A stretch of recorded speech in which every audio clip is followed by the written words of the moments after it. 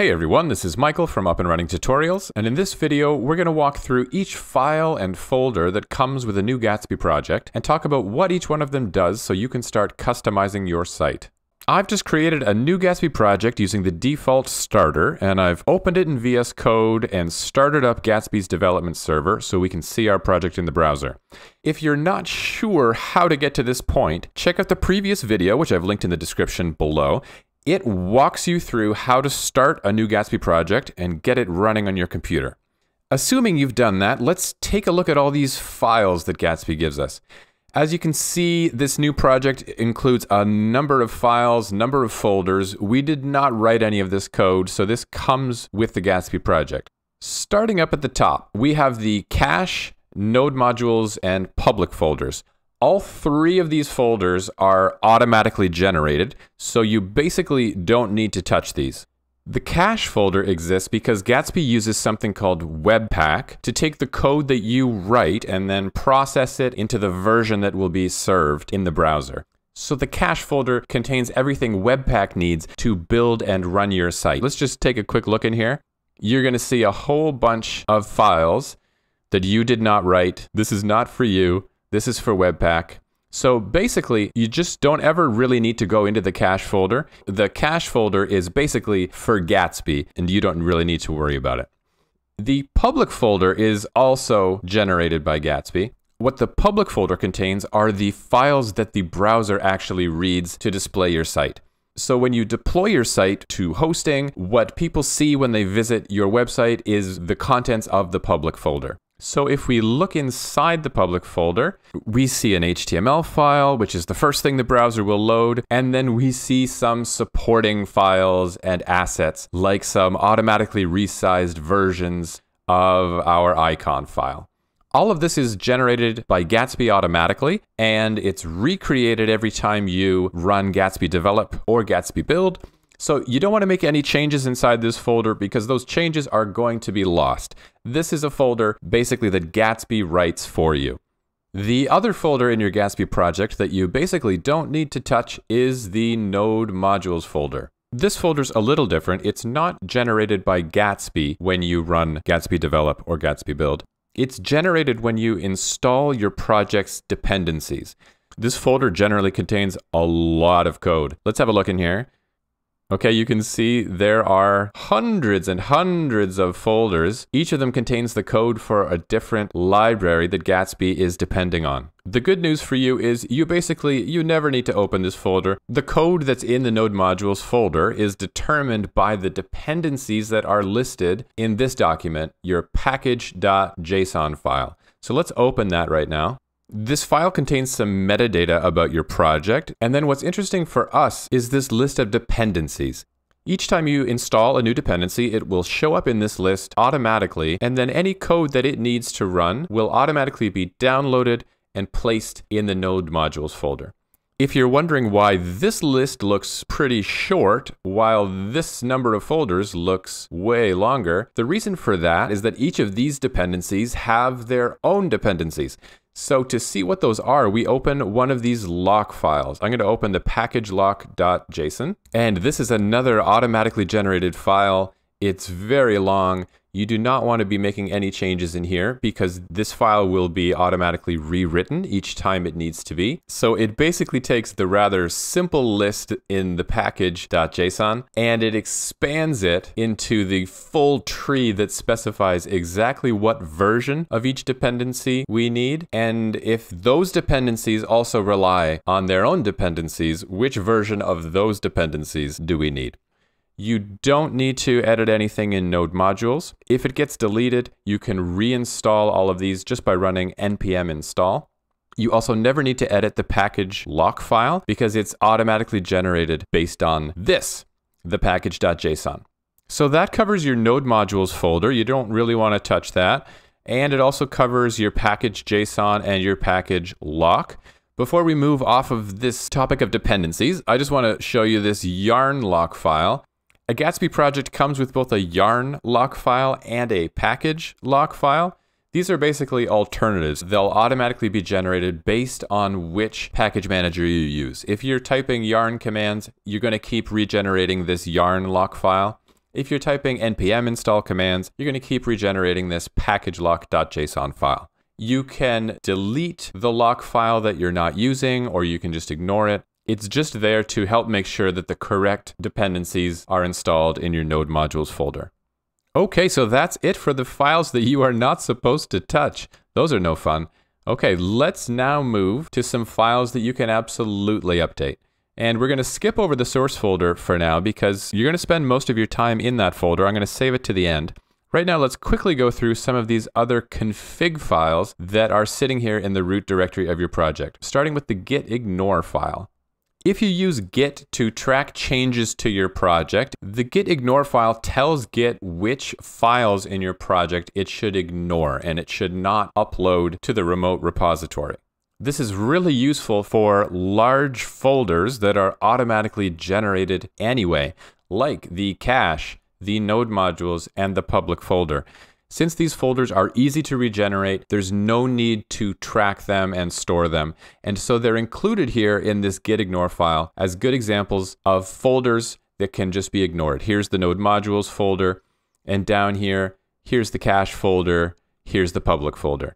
And as one other example, this file is excellent if there is a security or privacy concern with the data that's in a file, which is often the case with a .env file. It often contains sensitive data like passwords and other access codes. So it's not a file you want to upload to your repository where other people could potentially read these values. So you can basically leave all these defaults as they are if you're not sure what you would like to change. You can also feel free to edit this file. You're also free to delete this file completely. Nothing about your Gatsby project will break if you don't have this file. It's just here to help you get started if you are using Git in your project. Now, the next file that is included with a new Gatsby project is this prettierrc file. Prettier is a tool that will automatically format your code as you write it.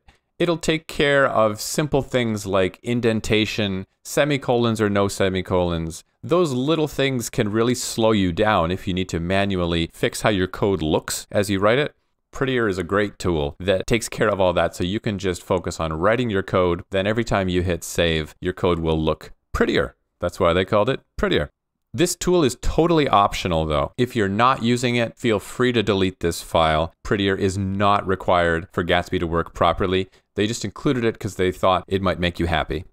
Next up, we have a file called Gatsby Browser. This file is for advanced use cases when you want to customize what happens when your site appears in the browser. For most use cases, you won't need this file and you can just delete it. If you want to learn more about what you can do in this file, check out this link that Gatsby has included here. I'm copying that. Let's paste that into the browser. When you have an advanced use case that requires you to add some code in response to specific browser events, like when your site is first being rendered in the browser, after your site has first visibly appeared in the browser, etc., then this is a place that you can come to get instructions. In general, though, you can use Gatsby without using these APIs or modifying the Gatsby browser.js file. So let's move on to the next file in our list, which is Gatsby Config. This is an important file in any Gatsby project. It gives you a place to list any site-wide metadata that you're going to use for SEO purposes, like your site's title, description, etc. And it also gives you a place where you need to list any Gatsby plugins that you're using. Only Gatsby plugins need to be listed here, not any other type of plugin. If you list a Gatsby plugin simply as a string with the name, it will use its default settings. If you want to customize any of the options your plugin has, then you're going to write it not as a string, but in this object format where you say the name here under resolve, and then you specify what options you'd like to use. So anytime you install a new Gatsby plugin, make sure you also list it in this plugins array in your Gatsby config. Moving on, let's look at the Gatsby node file. As you can see, there's nothing in this file by default, and very similar to Gatsby Browser, you can just delete this file if you don't have a specific reason why you need to use it. It's for advanced use cases where you want to customize how Gatsby builds your site. Two common use cases for this file are if you want to modify your Webpack configuration so that, for example, it processes your CSS in a different way that isn't already included by default or with another plugin, or if you'd like Gatsby to generate some pages automatically based on some of your data. So for example, you could add code here that will tell Gatsby to automatically create a new blog post page based on any markdown file it finds in your project. In a lot of cases, you won't need this file. If you do, Gatsby has given you another link here to the page in their docs that gives you details about exactly what code to write in order to modify how Gatsby is building your site. Next up, we have the Gatsby SSR file. SSR stands for server-side rendering. This file lets you customize how Gatsby generates the static HTML files that the browser uses to load your site quickly. Similar to Gatsby Node and Gatsby Browser, you generally do not need to add anything to this file and you're free to delete it. If you want to modify the way that Gatsby server-side renders your site, they've included a documentation link here where you can find instructions for how to accomplish whatever it is you're trying to do. All right, we're nearly there, just 2 files to go. Next up is the license that comes included with the Gatsby project. This contains the MIT license that Gatsby uses for its own project. If your project will include a license, you're free to modify this file so that it's more appropriate for the license your project should have. If your project won't have a license, you're completely free to just delete this file entirely. Finally, we have the readme.md. This is a file that's commonly used to provide some explanation about a project and some instructions for how to use the project. If you're using GitHub or GitLab, this file will automatically appear on the main page of your repository, and it's written in Markdown format so that you can easily apply some basic styling without having to write any code. So Gatsby has provided an example of how to write a really friendly set of instructions for how to use a project. You can modify this example for your own needs so that you can leave yourself or other people future reminders for exactly how to use this project. That's it for the configuration files and the automatically generated folders in the default Gatsby project. Now let's finally look at the source folder. This is where you will be spending most of your time when you're working on your Gatsby project.